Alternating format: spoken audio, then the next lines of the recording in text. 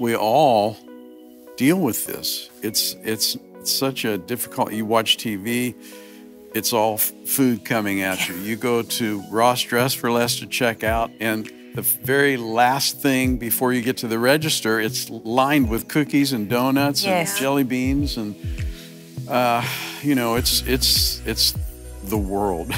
Yeah.